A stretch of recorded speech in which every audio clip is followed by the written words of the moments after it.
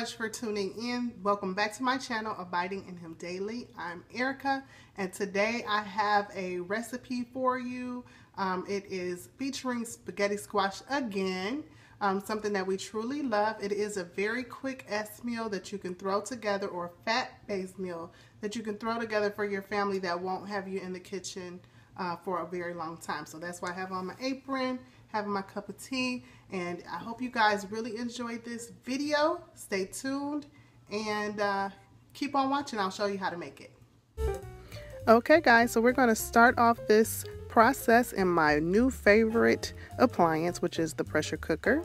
We are putting 3 pounds of ground turkey. As you can see, it is 15% fat, so this is going to be an S meal, and I'm just showing you that it's 3 pounds here. So we'll be opening this up here in just a moment and adding it to the pressure cooker.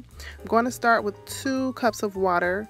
With the pressure cooker, you don't need a lot of liquid, so just 2 cups to 3 pounds. Once I get it open, you'll see that this ground turkey is completely frozen, and that's what I so love about this pressure cooker. You don't even have to thaw anything out, so it really does cut down on the time. As you can see here, just showing you completely frozen. Just going to stick this in to the pressure cooker, and I did realize that I didn't have it plugged up. We need power for it to work, so I'm going to plug that up. Then I will get it all sealed and the top put on. And then we're going to set the timer to 20 minutes and we're going to let this do its thing. Okay, so you'll see me here setting the timer and sealing the vent there. And then I'm going to let this sit and then move on to start to prepare my squash.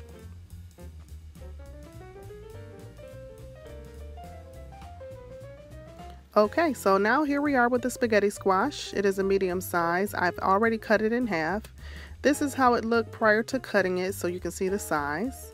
What I'm going to do is take a spoon and go in the middle here to remove all that stuff in the inside, right in the middle. We're going to leave the outside, just removing the seeds and that other gook that's around the seeds. This process literally took maybe 1 minute for both sides.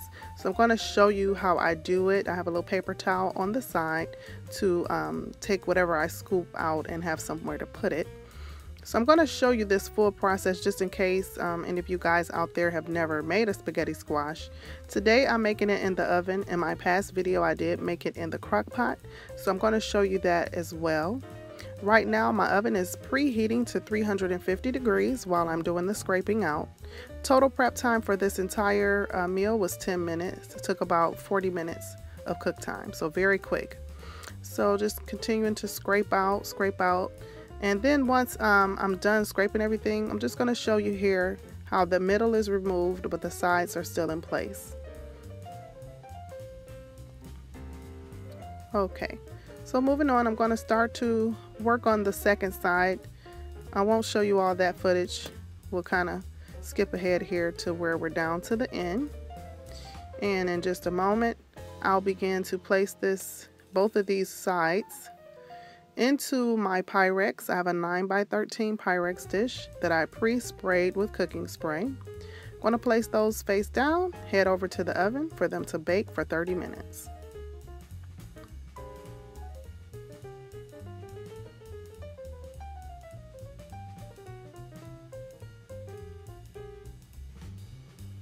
Okay, while that's in the oven rather, our meat is done. It was on for 20 minutes. So now I'm just going into the pressure cooker with a potato masher. You guys know how I love to use that to break up meats or to stir things and mix things. It's just a very good thing to have in your kitchen even if you don't eat potatoes. Taking it here, just going through and mashing the meat to kind of separate it. In a second here, once I'm done kind of mashing it as well as I can, I'm going to drain the remaining liquid that's in the pressure cooker, and then I'll show you what it looks like. So there it is, all drained, and the meat is all broken up before I add any of my seasonings. So I'll show you that. You guys kind of know the drill as far as the seasonings. They're pretty much the same as what I always use. Starting with a little sea salt, I don't really measure, you guys, so you want to salt to taste for your family. This was 3 pounds of meat, so I was kind of just slightly liberal with it.